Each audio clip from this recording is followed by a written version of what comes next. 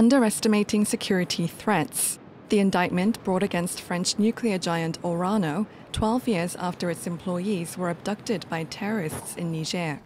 Judges accused the company, formerly known as Areva, of security negligence, leading to unintentional injuries of its employees.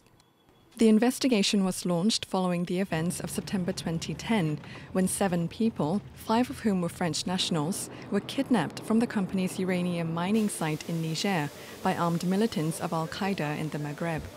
All the hostages were released over the course of 3 years on a hefty ransom of millions of euros.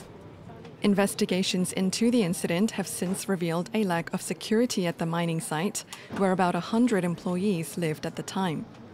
Lawyers representing the former captives argue that the company refused to take serious security measures for its employees, subsidiaries, or subcontractors, despite the many warnings brought to its attention.